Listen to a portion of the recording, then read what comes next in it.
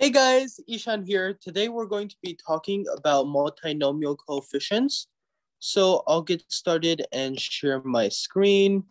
We arrange 9 donuts, assuming we have 2 red donuts, 3 blue donuts, 3 green donuts, and 1 yellow donut.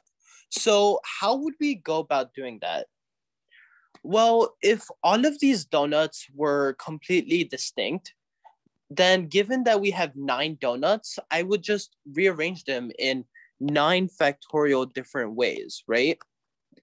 But we have to account for overcounting.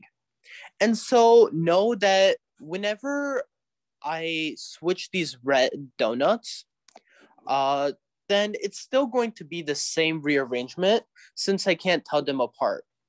So how many ways can I rearrange these red donuts? And that'll help me account for overcounting. And I can rearrange these red donuts in 2 factorial different ways since there are 2 donuts.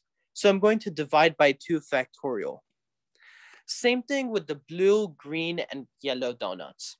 There are 3 factorial ways to rearrange the blue donuts, 3 factorial ways to rearrange the green donuts, and 1 factorial ways to rearrange the yellow donut, but that doesn't make a difference, so I'm not going to write it.